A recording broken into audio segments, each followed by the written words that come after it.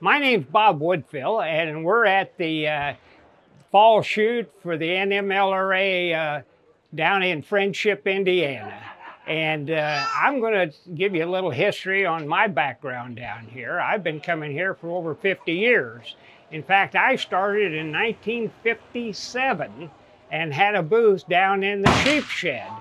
And in the sheep shed, that was in the days when you could sell all kind of stuff. And I was, I was a junior in high school, and I came over here, and these guys had muzzle loaders, and they had ramrods, and they had all kind of stuff. And I was just, I was in seventh heaven. And I got to see a lot of the old guys. Bill Large was here, John Baird, and Tom Dawson, and all the guys. They were dealing in Hawkins in the 1960s and 70s. And it was the hottest item here. I mean, it was better than sliced bread. And I kind of listened to these guys. And of course, I was just a junior in high school, but I acquired a little bit of money. And through the years, I probably built over 100 Hawken rifles. And some I built are copies of originals, and some are modern S. Hawkins that guys go hunting with. And I've had Bill Large barrels, Rice barrels, Sharon barrels, all kind of barrels. We've used all of those. But anyway, through the years, I've kind of favored the Hawken rifle. And we basically have a minor problem today that really high quality Hawken rifles can be built through kits. And the kits will cost $1,500, $1,600. And a completed rifle will cost $3,000, $4,000, $5,000. In fact, Bob Browner just sold one at the CLA for $10,500. And if you're a youth or a beginner and you want a Hawken rifle, a true Hawken rifle, you're kind of limited in what you can get today, because as you see here by the dealers, they don't sell a lot of parts. And back in the 70s and 80s, they were just hundreds of parts out here, because it was the thing with Robert Redford in 72, did Jeremiah Johnson. Yeah, that's the one there. But anyway, I built this rifle. I spoke first to Ian Yazel, and I says, Ian, we've got a problem here. Our youth or our beginners can't afford these $3,000 up rifles, and all these beginner rifles got brass fittings, and I don't like the looks of them, and they're not really copies of original Hawken. And what do you think is the best one that comes the closest?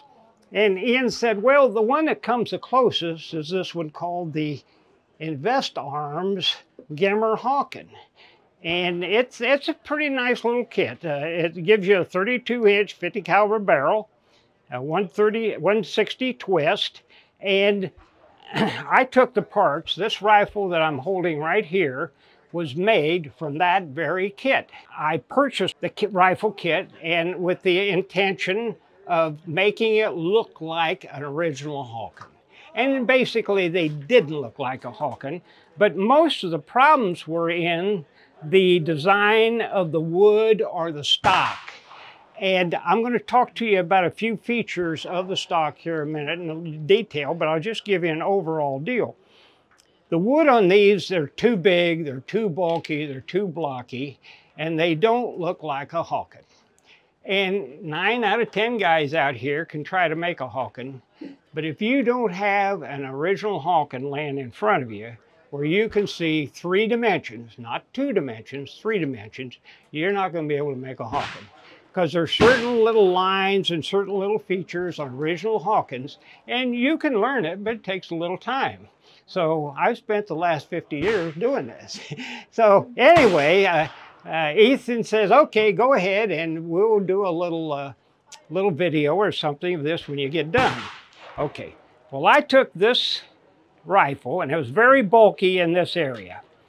It's very bulky in this area. The stock came out here 1/4 of an inch beyond that. And I used a rasp, and I evened it off because there is a straight line that goes from here to here.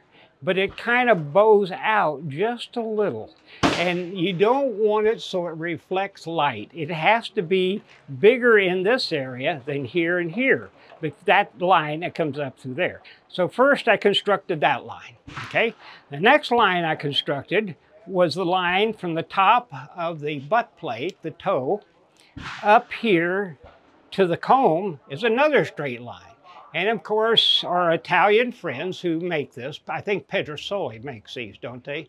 I think InvestArms is on their own. Oh, they're on their own. Okay, I'm sorry. InvestArms. Okay. Well, this needs to be a straight line. And so I made that a straight line. Got rid of more wood. And then I went down here and I really, they overdid it down here. The line on the top of this up here to the back of the guard is also a straight line. Well, it extended out about 3/8 of an inch and they had a fish belly in there. And of course, I took that and cut that off, reset this, and made this into a straight line. And you can see, it's just like the difference that, you know, there's beautiful women, there's really beautiful women. And those lines are important, exactly the ones that need to be there. So anyway, we got this taken care of. We came over on this side of the stock. Now this is the cheek paste part. And fortunately, they left a lot of wood in this area, and it was real blocky. I mean, it was real blocky. Well, I carved it to look like an 1850s S. Hawken. And an 1850s S. Hawken, this is an oval starting up here. It comes around, there's a straight line, and then it goes down halfway into the grip. And most people don't know that because they don't look at original Hawkens. But I put that line in here, and it's very subtle. It's very subtle. It's there, and if you turn it, you can see it. And in fact, when I do my finishing, I rub that, and that'll come out a white line, just like the edge of this, and it goes right up there. And that's important. You can tell from, you know, what needs to be said on that. Okay, well, I got this side carved out, came up here. The lock area, the lock plate wood was about an inch longer and an inch longer here. Well, I cut that way back. Hawken, generally a line around here, no more than 1/8 of an inch, and oftentimes less. That's all the thickness that needs to be in here. The line here from the edge of this is a straight line down to the trigger guard plate. And it was big and bowed out. You've got to get rid of wood, get rid of wood, get rid of wood. And you get this nice feature, and then when you rub it, you're finishing it, those lines, you rub them, and they show up. Okay, and I made this with a double pointed. There's a point here and a point here. That's the way S. Hawken, Sam made them in the 1850s. This comes down to a point, this comes to a point, and that point. And I have a profile or whatever you want to say. I've done on a piece of plexiglass that I took off an original one. And I laid that right on there. So that's exactly from original 1850s Hawken. And it fit. And I says, okay, so I started cutting around here and did all this. And I got the lock plate the way I wanted it. It looks nice. It's not overbearing, but it's protective to the lock. Okay. The next thing I did was I turned the gun over and I made a tracing of that, put it on here, and made it exactly over here. And if you'll look at all these beginner guys, they'll have one lock plate, doesn't match the other, and one's forward and one's backwards. Nah, Hawkens were really good. The Hawken boys, Sam and Jake, were from Switzerland, and they were actually Swiss craftsmen, and they hired a lot of German craftsmen. And these guys were really good woodworkers. High quality, the best in St. Louis. So, okay, you get this, and then the next thing was, on this particular gun, the way the kit was laid out, the key escutcheons here were down about 1/8 of an inch. They were down about 1/8 of an inch to the wood. And the barrel key escutcheons fit those. So if you put them down and you reduce the wood to that level, it'd be about as thin as a squirrel rifle. So I filled that with epoxy, brought that up level, and then I inletted the barrel key escutcheons in, and then I put the little screws in there.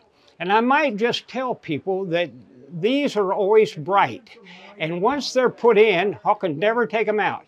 He never took them out and ground the keys or the screws. Once they're in, they're filed down. That's where they are.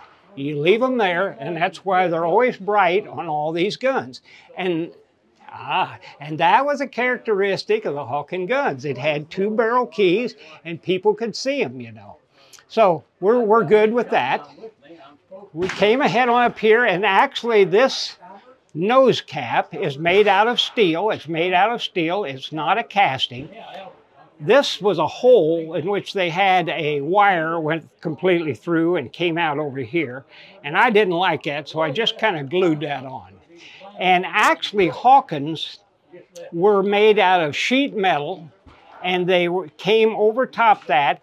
And the later ones during this period were made out of iron, sheet iron. The earliest ones were cast, and they were cast out of pewter. But these weren't, and they had this distinctive geometry. It came around here, a little cutout here, and all that. So I was able to hold authenticity through this area. And then this was simply polished bright, and it was put on the gun. Some people say, oh, they're made out of silver, and some others, they were made out of, I don't know, nickel or whatever. That's not true. They were just polished bright, and that's all they were. And they will gradually get dirty, and they were oxidized and get darker with time. I left the little thimbles up here about where they should be. Actually, the first thimble is always back 4 inches from the end of the muzzle, always. The front sight is always, the center of the front sight is always back 1 1/2 inches from the end of the muzzle. And I didn't move these, I did move these. They're a little bit off for authenticity. But they're pretty good, they're pretty good. And I left the ramrod on here. The last thing I did on finishing up this gun was I opened up the lock, got inside, and tuned it. I polished all the parts, made sure everything was fit, you know, and all that, and just, you know, made sure it worked. Now, this lock is a pretty good lock, and I say pretty good, that's a little less than best and a whole lot less than the very best. And you can get an L&R replacement lock for this if you want another $130. But I didn't want to spend any money, but this will work fine for a kid or, you know, a beginner, and you're in good shape. It's got the full cock, everything works. The last thing I did was come down, not the last thing, but the next thing I did was come down here, take the double set triggers out, and they were square. There was no contour to them. See how they're contoured, in which they're smooth on this side and they taper off on both sides there? They were just pieces of metal came out there. Well, I took my grinder and I shaped those, and then I re-hardened them and I polished them. And now they look like Hawken triggers. And then I tuned them and got everything right. And actually you can adjust this one down here by pulling the back trigger, the front one, to less than a pound. And I figured this was going to a youth, so I left it at about 2.5 pounds. But the trigger can be made. Now, the finish of the gun was a bit of a challenge, and I told Ian about this. This finish is some kind of Italian something. And the closest thing that I have ever worked on in this country is ash, in which you have the alternating hard and soft ribs. And it was that way. And it was a challenge to sand it and stain it and do all that. But this is what you got, so we got to work with it. Here's what I did. I took, after I sanded it, and of course I start 120, 220, 320, 400, down to 600, and then I wet and dry it twice, raise the grain before I put any stain on. I did that, got it worked down to where I wanted it, and so I'm ready for the stain. And I only use one stain, and Homer Dangler used to have a booth right over here. He was right next to me. And Homer Dangler is the best stain that I know of. And why it's best stain that I work with and suits my purposes is it works with linseed oil. It's not a water-based oil. It's an alcohol-based oil, and you can mix it even with,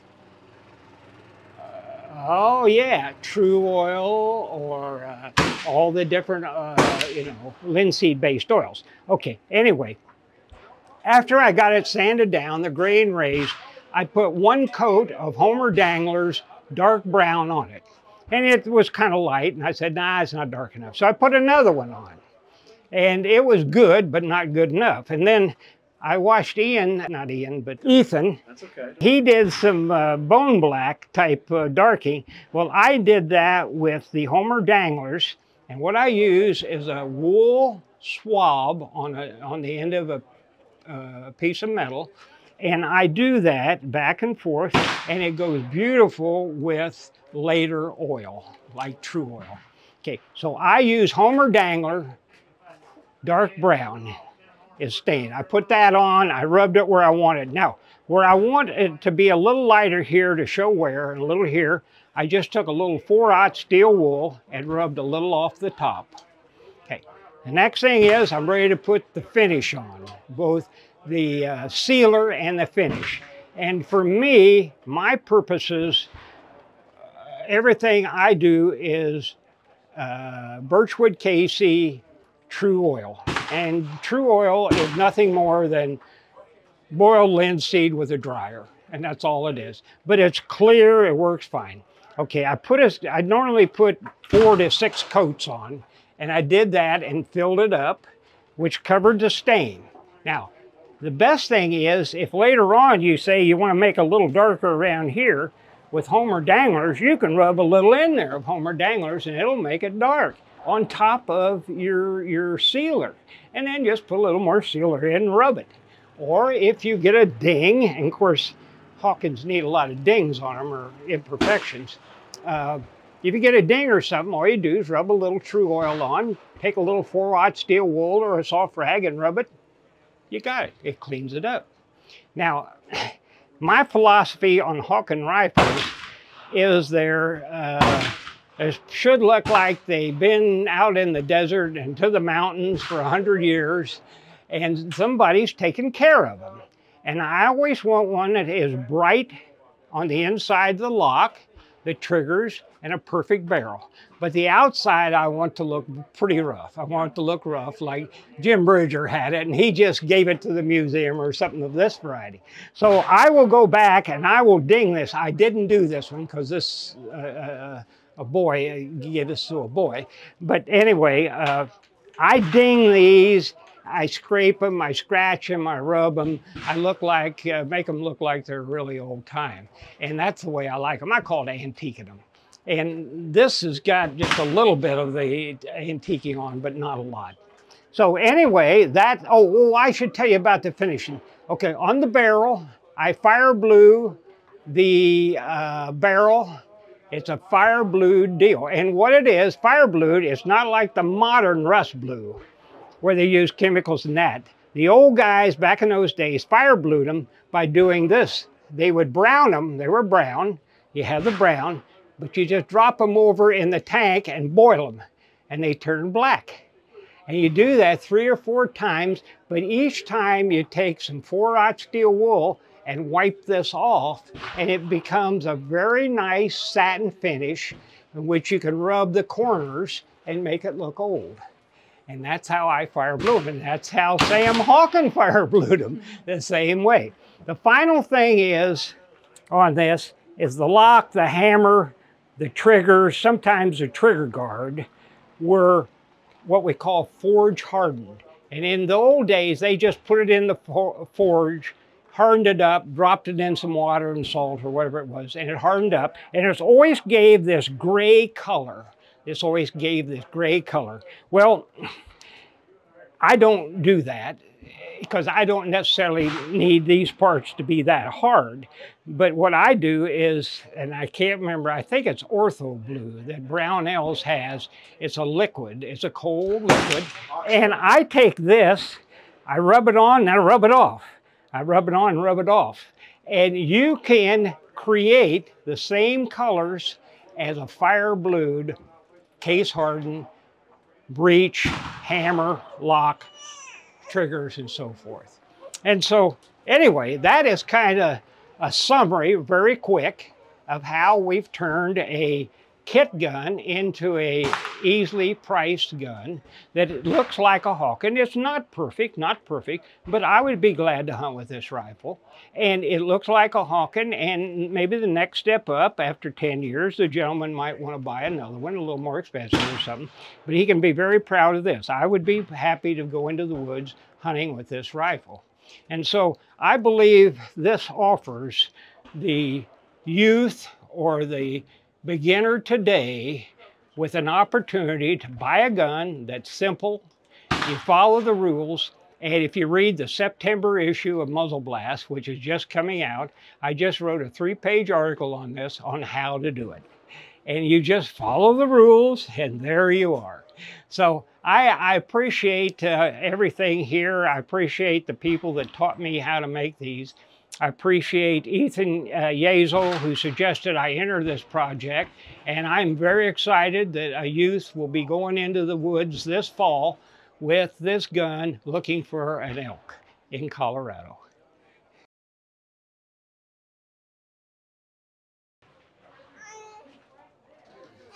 Oh, Caroline, big girl. Oh, big girl. Oh, big girl. If I was you, I'd get tired. I'd want to go take a nap. I think she will here. She's probably going to crash. She's kind of tired, huh?